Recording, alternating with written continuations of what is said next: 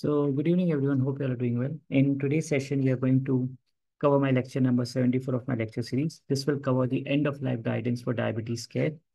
This is an important section which is incorporated in the Joint British Diabetic Society guidelines, which were released in February 2023, surrounding inpatient care of the frail older adults with diabetes. These guidelines were initially published separately in 2021 November, and they then later incorporated in February 2023 as a part of this guideline. So again, it's a very important session for the exams and in clinical practice as well. So let's start right away, and we'll do it via case-based approach. So we have a 70-year-old man known to suffer from type 1 diabetes, lifelong, recently admitted 3 days ago with stroke and aspiration pneumonia. He is usually on a basal bolus insulin regimen, getting insulin glargine, which is his long-acting insulin, 20 units at night, and aspart, Novorapid, which he takes 3 times a day before meals. Despite all active medical treatment, his general condition has deteriorated, and the team has decided that he is for end-of-life care pathway. He is unconscious. In such a patient with type 1 diabetes who is now on the end of life care pathway, what should be the next best action? What we should be doing? So should we switch his insulins to variable rate insulin infusion? Should we stop all his insulins and just monitor his blood glucose 4 times a day? Should we stop glargine and continue with Novorapid 3 times daily? Should we continue the glargine and adjust the doses according to the evening blood glucose? Or should we check glucose frequently and just give short doses of start doses of aspart, insulin, if the blood glucose is more than 15 millimole per liter? So this pathway will answer our question. This is the pathway which is present in that guidelines, a very important pathway for exams, which covers the diabetes management in the last few days of life. So clearly mention if a type 2 diabetic is diet control or metformin treated, we should stop monitoring the blood glucose in this scenario. If the patient is a type 2 diabetic on other tablets, it can be anything like DPP-4 inhibitors or SUs or SGLT2 inhibitors for that matter, and or insulin and or GLP-1 receptor agonist, then in such a scenario, we stop the tablets and the GLP-1 receptor agonist. We should also consider stopping insulin if the individual is requiring only a small dose and the blood glucose are usually less than 10 millimole per liter. In this case scenario, even consider stopping the insulin. If insulin is stopped in this particular case where the requirement is less, then if there is a rise in blood glucose happening, suppose if the blood glucose is going over 20 millimole per liter, then we should give 6 units of aspart insulin or Lispro or Apidra. So any short-acting insulin can be given. And then we should recheck the capillary blood glucose after 2 hours. If the individual does require rapid-acting insulin more than twice, then consider daily. We can add in an intermediate-acting insulin like isoflurane insulin or a long-acting insulin analog like glargine, which is Lantus, or degludec, which is Tresiba for that matter. If the insulin is continued from the beginning, prescribe once daily morning dose of isoflurane insulin. So instead of the bedtime dose, we shift to morning, or long-acting insulin glargine or insulin degludec. And this should be based on 25% less than the total previous daily insulin dose. So whatever was his total previous insulin dose before the admission, this dose which we are going to put in is going to be 25% lesser than that. So that's the recommendation as per guidelines. Then going further, we should check blood glucose once a day at tea time. If below 8 millimole per liter, reduce the insulin dose by 10 to 20%. If above 20 millimole per liter, increase the insulin dose by 10 to 20% to reduce the risk of symptoms or ketosis. Now, last scenario is of type 1 diabetic patient. Our patient in the question scenario, the guidelines clearly recommend in this algorithm that we should continue the once daily morning dose of insulin glargine, or for example, if the patient was insulin degludec with reduction in the dose. Okay. Check blood glucose once daily at tea time. If below 8 millimole, reduce the insulin dose by 10 to 20%. If above 20 millimole, increase the insulin dose by 10 to 20% to reduce the risk of further hyperglycemic symptoms or ketosis. So this is a very important algorithm. We should know thoroughly to answer the questions which appear in the exam.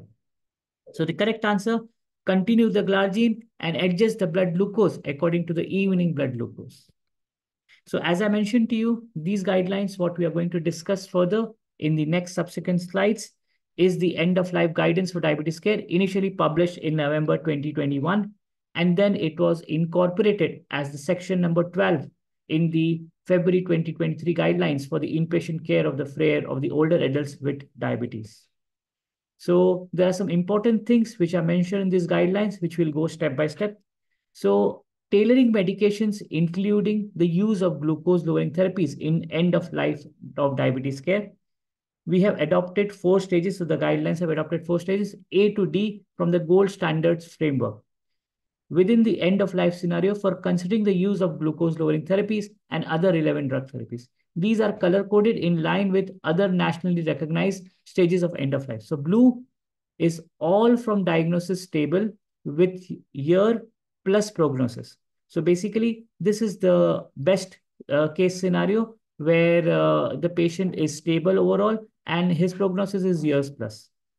In terms of the green, there are some benefits, but it's still an unstable or advanced disease, and the prognosis is in months. Yellow is continuing care, deteriorating condition, and the prognosis is only in weeks.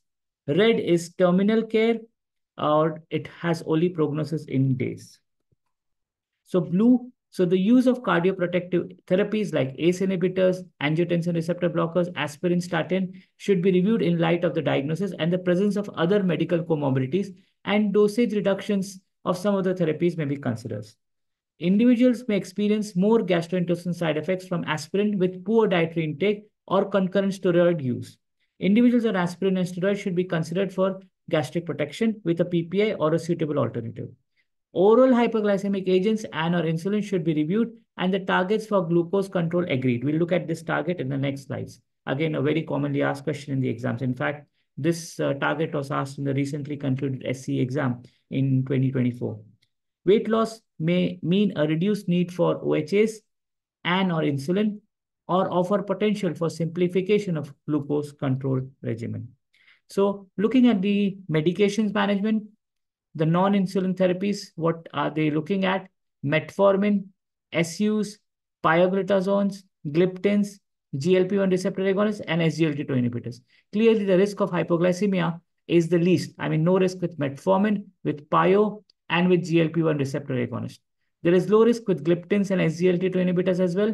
The maximum risk or the moderate risk is with SUs like gliclazide, glipizide, glimepiride, and ripaglinide, and that too the safest among them is gliclazide. So we should always consider reviewing the doses of this as is clearly mentioned. For example, we review the dose according to the changing renal function for metformin. As soon as the renal function is reduced, we should even consider reducing the dose of SUs. The pioglitazone, we need to be careful, especially in terms of its risk with bladder tumors or heart failures for that matter.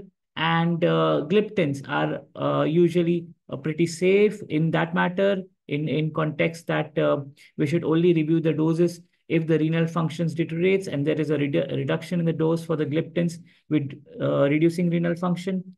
And GLP-1 agonist as well, review if eating patterns change or significant weight loss occurs, and we should consider withdrawing it if abdominal pain or pancreatitis develops as well. And SGLT2 inhibitors as well, stop if evidence of clinical dehydration, peripheral vascular disease, foot ulceration in acute illness, and pre-surgery. Test for ketones if there is acute illness. So these are some things which we should keep in mind for these medications as a part of non-insulin therapy in these category of patients.